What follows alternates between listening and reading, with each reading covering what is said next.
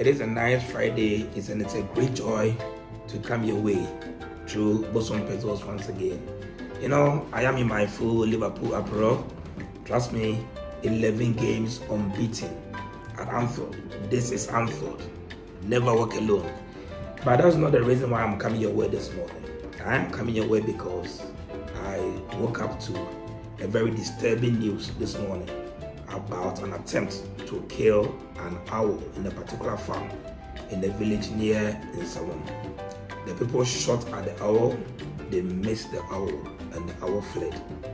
To ensure the owl never returned to the farm, they decided to cut down the tree on which the owl was resting. The tree finally came tumbling down with two beautiful chicks of this beautiful owl. Apparently, the owl was nesting its chicks on this particular tree. When the chicks finally came down and they discovered, the farmer decided to kill the chicks of the owl. Fortunately for me, my brother-in-law, who also had a farm nearby, was visiting his farm this early morning and chanced upon the scene. He, knowing my passion for owls, decided to call me immediately and tell me about what has transpired close to his farm. I talked to the farmers. I begged them not to harm these beautiful owl chicks. Eventually, I managed to negotiate with them and parted with some amount of money to be able to rescue these owls.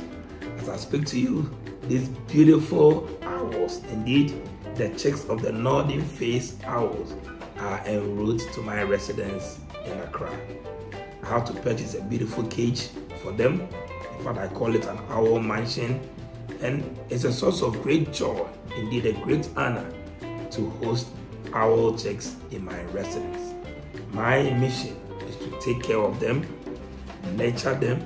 When their wings are fully developed, I do a release back to the wild. I take them back to the wild. Which requires that we need to even train them in the art of hunting, feeding them with live birds, live lizards, live mouse, so that they know how to hunt to facilitate their survival in the forest. So in the next few months, 3-4 months, I have an arduous task on my hand, something I am really committed to, and to ensure it is fulfilled. I have solicited the advice of great vets like Dr. Zika from the Kumasi Zoo, the one in charge of the Kumasi Zoo. He has also preferred some nice piece of advice on how to feed them, how to nurture them so that they can grow, and when they are finally released back into the wild, they will survive on their own. So I'm going to show you a video of these beautiful cuties. I bet you will love them. They live with me now. There's going to be a party this weekend at my residence to celebrate their arrival. It's going to be a great time.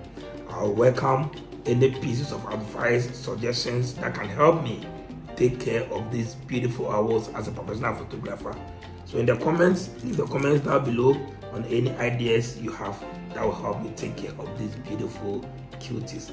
Watch them and continue to pray for me. Living with owls is just a fun. It has been my dream, reality now.